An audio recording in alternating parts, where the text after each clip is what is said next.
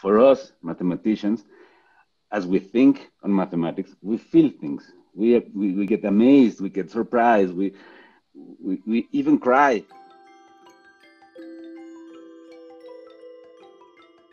I'm Aubin Arroyo. I'm a mathematician from Mexico, and I've been working with Jean-Michel in the mathematical content of the exhibition Why Not since 2015.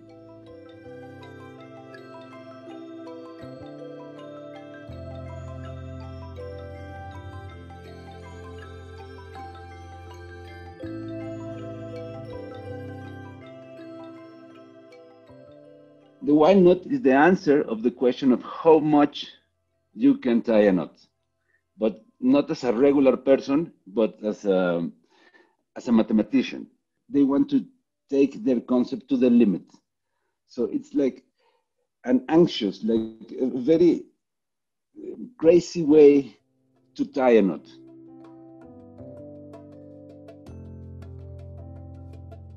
The point of this construction is that you can use the reflections on spheres, the image, to mimic a mathematical concept called inversion on the sphere.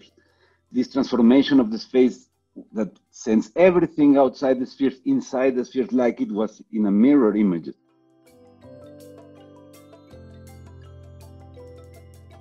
To get a wild knot, you need some ingredients. You need a necklace made of spheres and a little bit of patience. Take the necklace, make a knot, close it, and then you have to look inside of each sphere the reflection of the necklace. If you are careful, you can see inside of each sphere a copy of the rest of the necklace.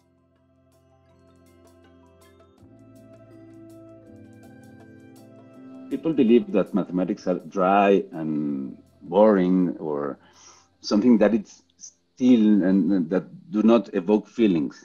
As we think on mathematics, we feel things. We get amazed, we get surprised, we even cry when we realize we found some true or some beautiful mathematics.